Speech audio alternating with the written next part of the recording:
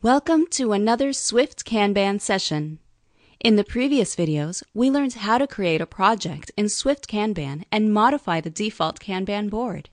In this video, we're going to learn about the basic Kanban board operations through the use of various menu options, links, search, the left menu toolbar, and a few other options. The breadcrumb near the top left of the board indicates where you are in the application and also displays the top-level project menu options. The search field on the right lets you search for cards on the board, in the backlog, and across multiple projects based on the search string you enter. The Quick Tour provides contextual help on the features, tools, and icons available on whatever page you're currently viewing.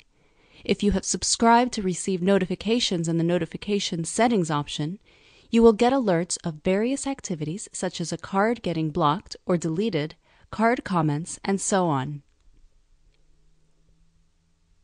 The inbox shows a list of the last 5 items and to-dos that you pulled or were assigned to as the owner in the Kanban board. You can click an inbox item to see and view its details.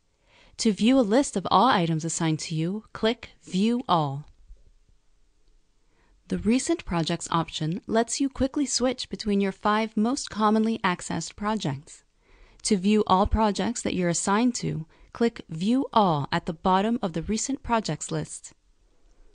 Help and Support provides links to online help, feedback, and support, and about what's new in terms of some of the latest features of SwiftKanban. The Module menu shows further sub-menus like the Dashboard, Project, People, and Admin. The Admin menu also has further sub-menus available to the system admin for your account. Click your profile picture to view and modify your profile, change password, and other details, as well as to log out. This is the main Kanban board area where you create and maneuver your Kanban cards through various stages of the value stream.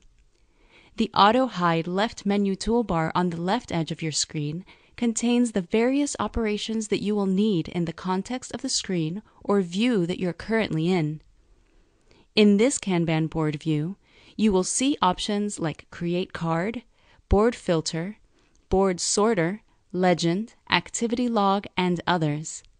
We will explore the Auto Hide toolbar details in a separate video, but feel free to try them out and check out the many capabilities of the SwiftKanban board. To learn more about these features, visit our help page. Thank you for your time and attention.